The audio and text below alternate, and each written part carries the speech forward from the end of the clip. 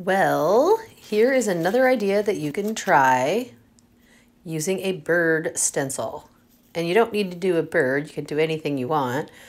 Or you could just freehand draw something a couple, times and then trace them.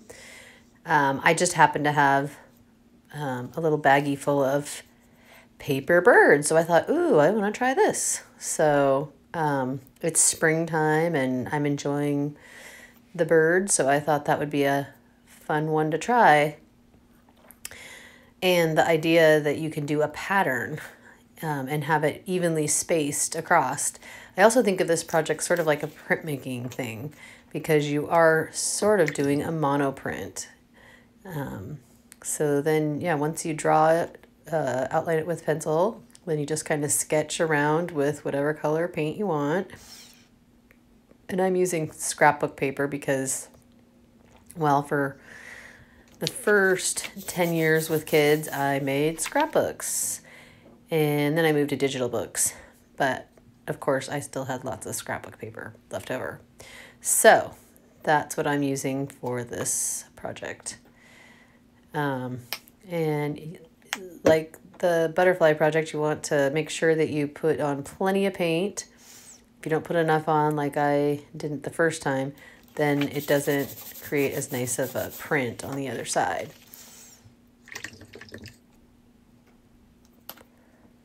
So try a variety of colors and have fun just making it wild and creative. And remember, every 30 seconds or so you need to stop painting and fold and smear again or press so that you get that transfer of your paint.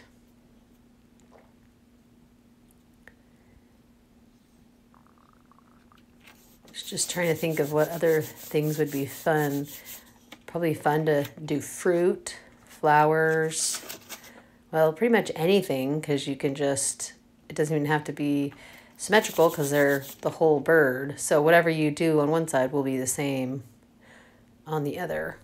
I think trees would also be really fun to experiment with. Mushrooms, because I love mushrooms, of course. But you could try anything you want. This is just kind of a loose, childlike project. So just have fun with it. Can't go wrong. Just add lots of color.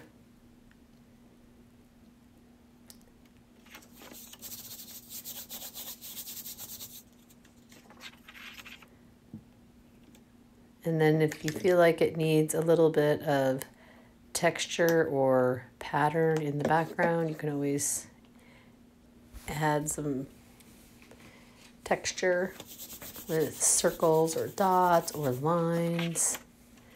And I know I really enjoy pattern. So I thought it would be fun to add some circles.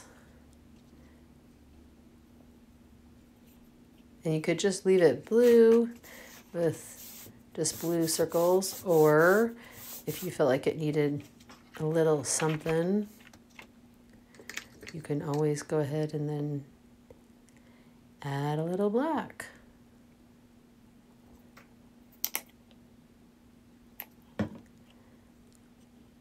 I really like Vincent van Gogh, and he uses a lot of black outlines, which kind of flattens stuff and makes it cartoonish, but I like that look. So that's what I decided to do. I kind of liked it before and after, but I think it's fun to add the black outlines to everything.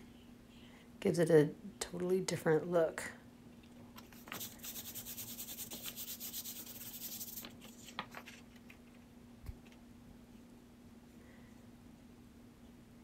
And sometimes you kind of have to touch up the other side because you didn't put quite enough paint on the one side.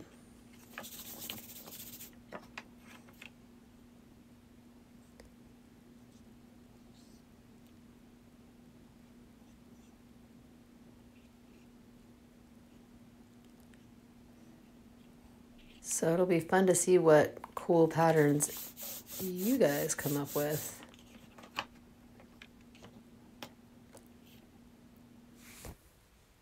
Enjoy.